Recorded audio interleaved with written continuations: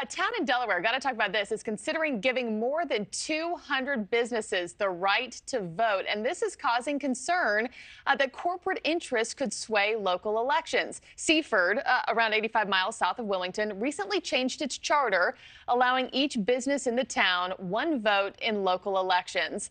Now it's up to the state legislature to give the final okay. So let's bring in Princeton University Politics and Public Affairs Associate Research Scholar Lauren Wright.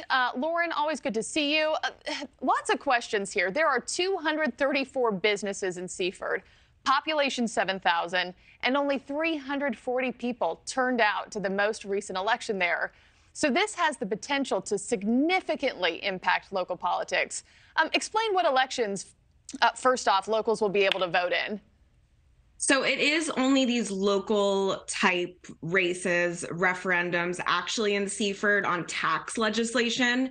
Businesses can already exercise their right to vote, and this is happening in towns across Delaware. It becomes controversial, sometimes gets rolled back.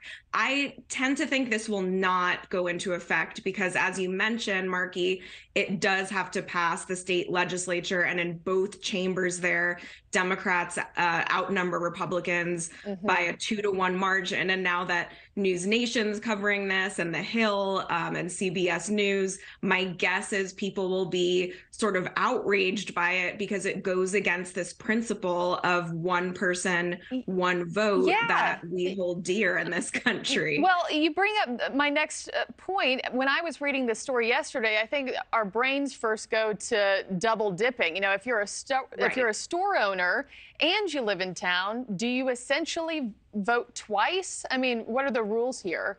So the proponents of this measure would say no. They're checking voter rolls so that if you're a business owner in Seaford and a resident in Seaford, you don't vote twice.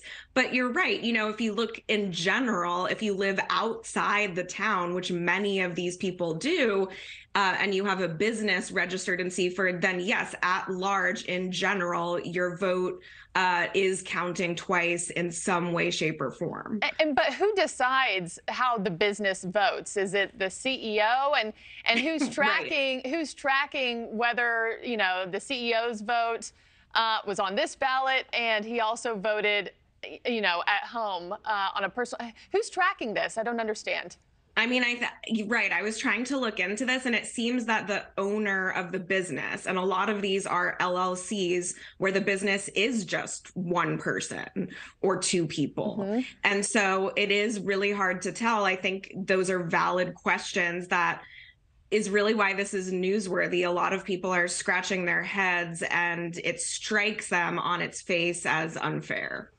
And this isn't a completely new idea. Some towns have given corporations the right to vote in elections. How's it worked out for them, and any negative side effects or loopholes there? I mean, it's been controversial in Rehoboth Beach, where the Biden family has a vacation home, for instance.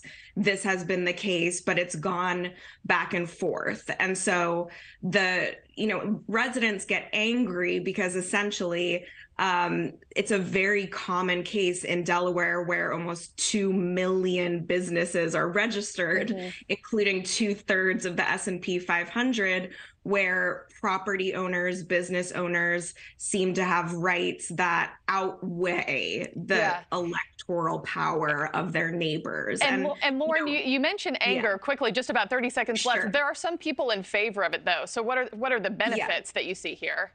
Well, the mayor is the one who cast the deciding vote at the city council level. But I think we've seen some responses from Republicans in the state legislature that are lukewarm. I think they know this is a lightning rod.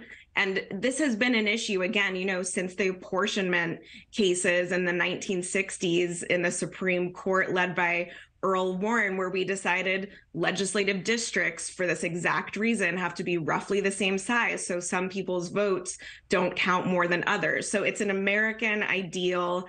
I think it will be controversial and may not come to pass, Marky. Thank you for watching. Go to newsnationnow.com to find NewsNation on your television provider. And don't forget to click the red subscribe button below to get more of NewsNation's fact-driven, unbiased coverage.